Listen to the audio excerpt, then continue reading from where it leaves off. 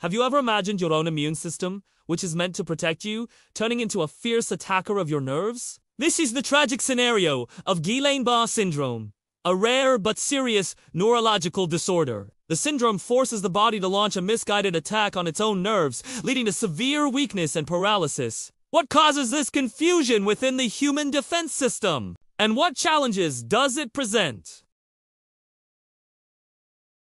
Normally, these two systems work together to keep us healthy, but in some cases, the immune cells can mistake the myelin sheath, which covers our nerves, for a threat and start attacking it. This disrupts the nerve's ability to send signals to and from the brain, leading to the symptoms of Guillain-Barré Syndrome. These symptoms can include tingling and numbness in the toes and fingers, weakness in the legs that progresses rapidly to the arms and upper body.